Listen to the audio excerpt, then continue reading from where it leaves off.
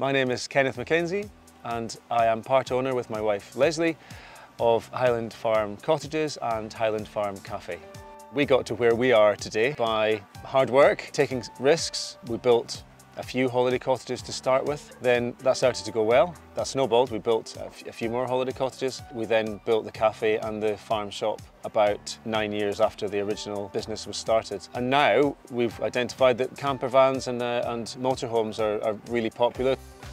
We've got 2 motorhomes. We'll see how they go. Maybe more will arrive, maybe they won't. But as part of the North Coast 500, we've seen that there's lots of people who would like to stay locally and to then travel from here as a base.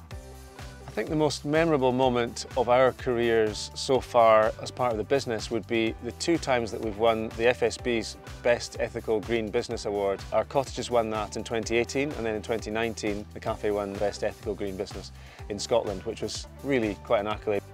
We've invested a lot of time and energy in being energy efficient, and it was really lovely to have that recognised by a national body like the FSB. I think the lessons that we've learned from running our own business are that you have to be resilient and you have to adapt to the conditions of the day. We opened our cafe in 2018 and we've seen so many changes since 2018 with energy crisis, along with we've seen Brexit and all the challenges that have come with that in the hospitality industry. So you have to change and adapt with what's going on around you at the time.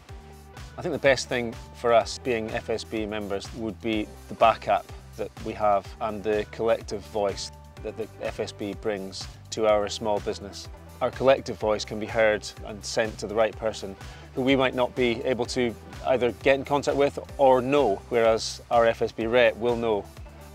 FSB.